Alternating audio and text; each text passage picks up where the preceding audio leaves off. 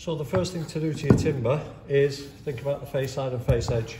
Now on the top of the door it's half glazed, so there'll be a rebate coming out of this top rail there. Okay, so if there was any faults on the corner, like an Irish knot or a shake or anything like that, this is an opportunity to get rid of that fault, because that piece will become a rebate. In this case it's fine, there's no need to do that. The middle rail is going to have a rebate on one corner and a groove in the other. But just generally I'll put the nicest side to the top, because that's going to be the rebated piece. It's nice clean grain there. In the bottom there's no faults to get rid of. I think that's the nicest face because of that knot there. So we'll just face side that, face edge it. Bottom rail. The bottom rail has a groove in one side, and that's all the detail it has. So I'm just looking down here for the best side to put a groove in. There isn't really any bias to it.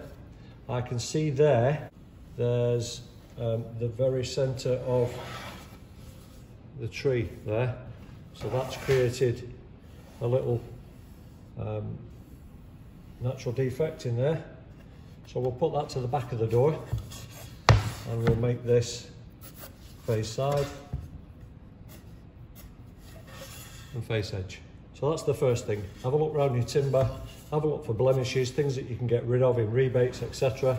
If that was the top rail and there's an Irish knot there, that's a perfect example of, if I put the rebate in that bit, we'll get rid of that fault.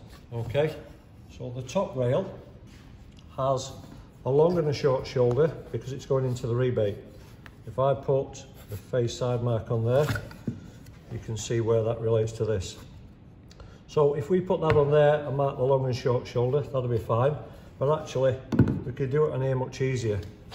So all I need to do is make sure that I can see, just like the mortises, where the shoulder lines are.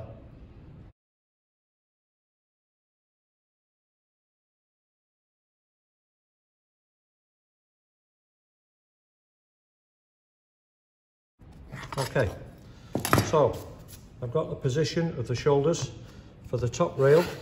The longest shoulder is on the face side because the face side has the rebate.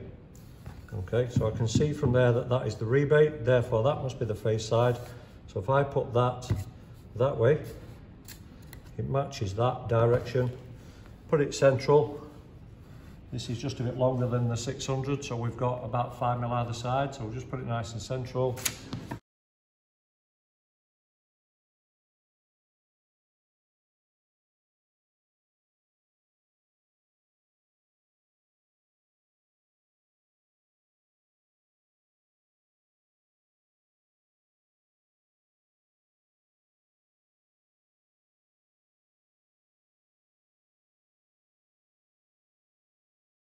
Okay, we've extended these lines so that you can see them once the timber's on the drawing.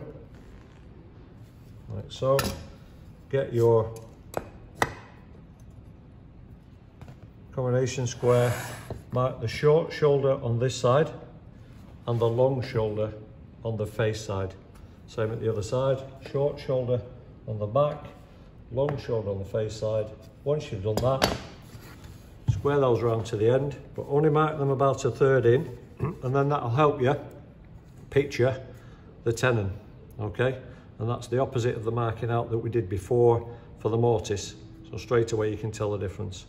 So that's the top rail done. Face side, long shoulder, back side, short shoulder. Now we'll repeat that again for the middle using the same setup, but what we can do is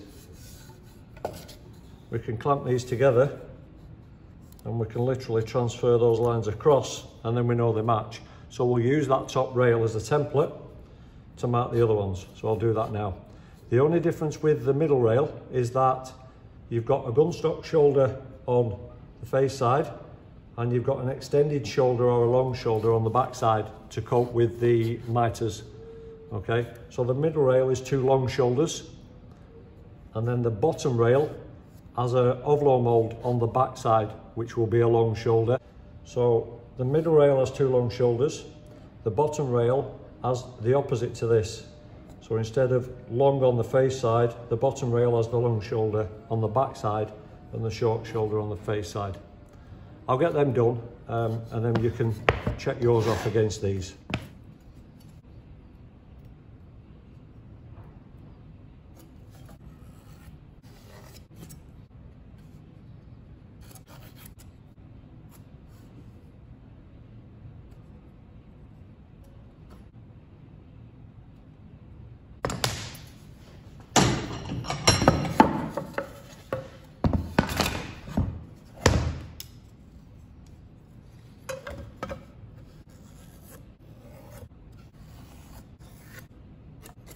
So, all the shoulders marked out.